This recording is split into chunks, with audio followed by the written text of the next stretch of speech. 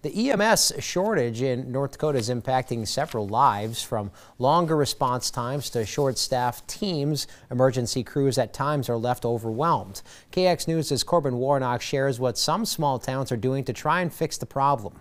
Leaders of the ND EMS Association say to fix a problem, we need to first understand why we have a problem in the first place. When it comes to our EMS shortage, they have some reasons why. Some of our more rural areas losing population, and as they lose population, they lose people that are volunteering for the services. And losing volunteers means more waiting. When you call 911, an ambulance is going to come, but with the shortage of providers starting to spread across the state, it may not be your local ambulance service. It could be a neighboring town that has to wait. So everybody's going to be affected by the shortage that we see.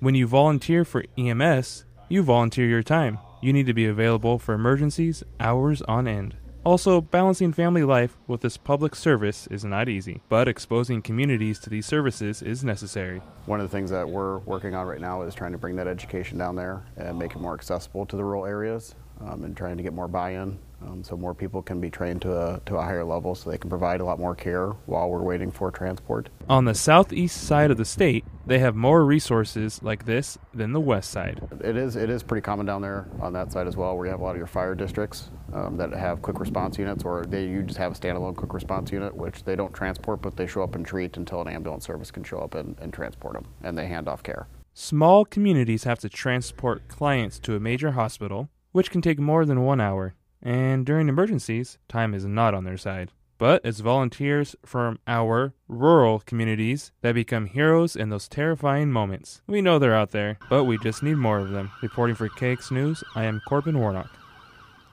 Emergency crews on average respond to around 30 million 911 calls every year in the United States.